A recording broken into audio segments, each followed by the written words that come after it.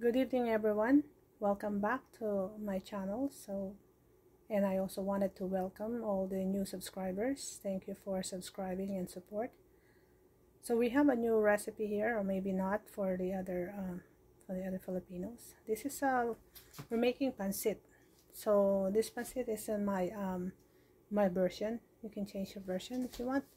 But anyways, this is what I'm making here. Is I will use the glass noodle here, right here, and then I will mix it with another oriental noodles, like that yellow one. What we call this pansit canton. Okay. Of course, we will put some.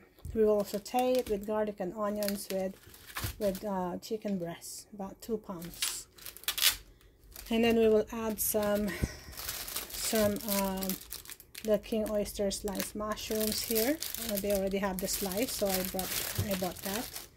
And then I will put some the sweet corn here.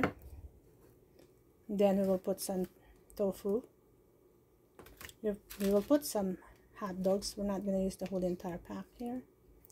And then we will use the snow peas. We'll just use half of this. And then we will use pechay. We'll use pechay here. So we will wash this and clean it, and then just cut it in desired length, like 2 inches. And then we will get some. This is we call it Baguio Baguio pechay, or pechay Baguio. It's another kind of cabbage in the Philippines. So we're not going to use the whole entire. That's a lot, so we will just use some, probably 10 pieces, and we'll wash it first and then cut it in regular sizes, like 1 or 2 inches, 1.5 inches length.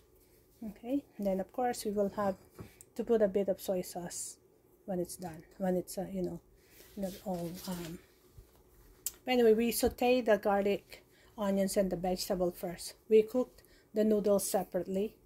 So that noodles, the glass noodles here, we will have to soak it with water first before we cook that with the other ingredients. So the way to cook this, of course, some of you knows this already, but it's a regular sauteing. So we saute with garlic and onions, and then chicken. And then we put the rest of the vegetables. Then we put a little bit of broth and a little bit of soy sauce, of course. And then we'll put the glass noodles. Then when the glass noodles is done, we can take the glass noodles. Of course, we can take all the vegetable out first, or some ingredients first, and kind of drain it in a separate strainer, and then we'll put the glass noodles.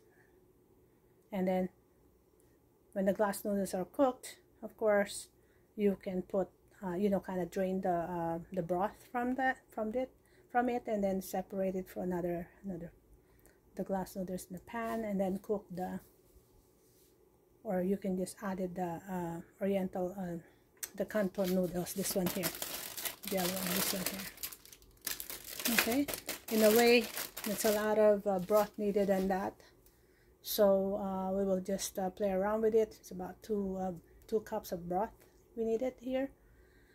And then of course, to make it a bit has a good taste, we put some soy sauce on it. All right, yeah, so that's it.